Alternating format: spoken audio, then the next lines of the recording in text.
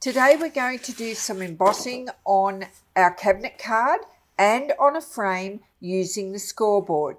And this is just another way to use your faux cabinet cards.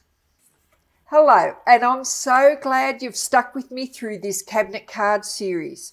Today is day 5, and if you've just joined in, there are 8 in all to collect, and I'm showing you some tips on how to use them along the way.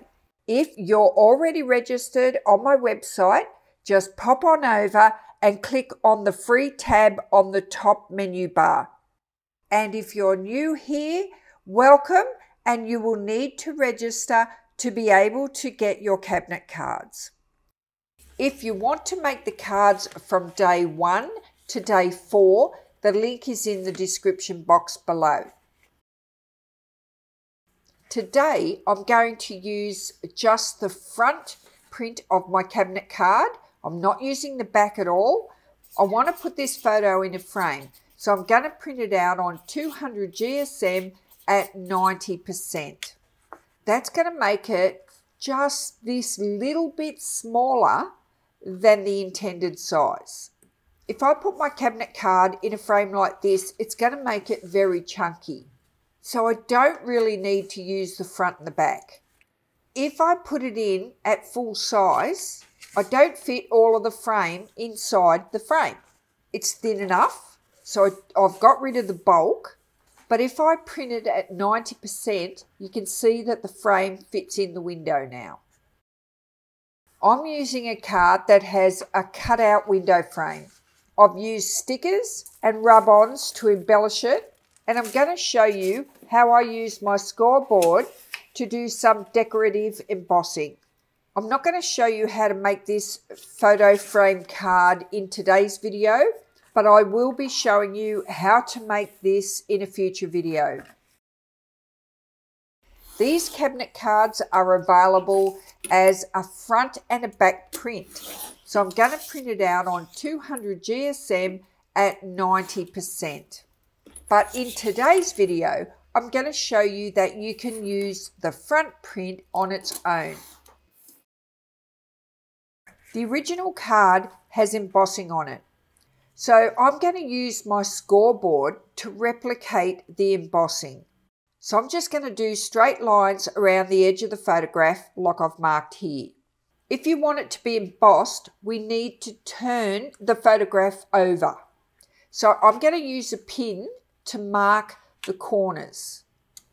So I'm just going to push it through so I can see the hole at the back side. Do that on all 4 corners. So now when I turn it over onto my scoreboard, I can see where I have to emboss. I'm using a stylus with a small ball on the end. It's just got to fit into the tracks of your scoreboard. I line my pinhole up with a number on the scoreboard and I just score from dot to dot. If you're not in the tracks, this won't work. So make sure you're in the tracks. And just stop at the pin line at the bottom and go back up. Do it as many times as you need to get a nice indentation.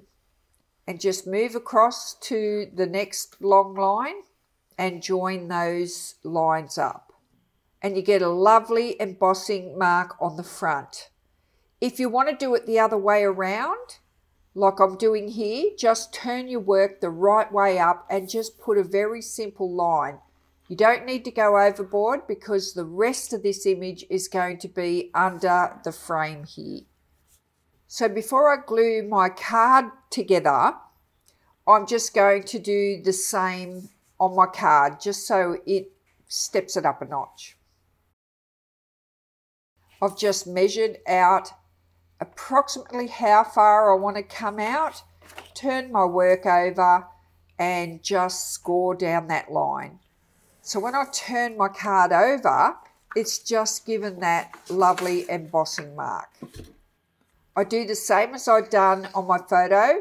I put a pin mark around my window and that's just the same as before so that when I turn it over, I can see where I'm embossing. Put it on my scoreboard and just score from pin dot to pin dot. Always go slow because it's pretty easy to jump off these tracks. It is a subtle mark, but I guess it depends on what colour cardstock you're using, but it does look much better in person. I'm just going to glue my frame closed and pop my photograph in. And this is just another way to use your faux cabinet cards. Just pop that in a pocket, or you can glue the back down directly onto a page. I've just put it on a page that matches up with a bit of white on the opposite side. That's it for card 5. We'll see you tomorrow where we'll be making this little cutie, cabinet card 6. See you tomorrow. Full stop.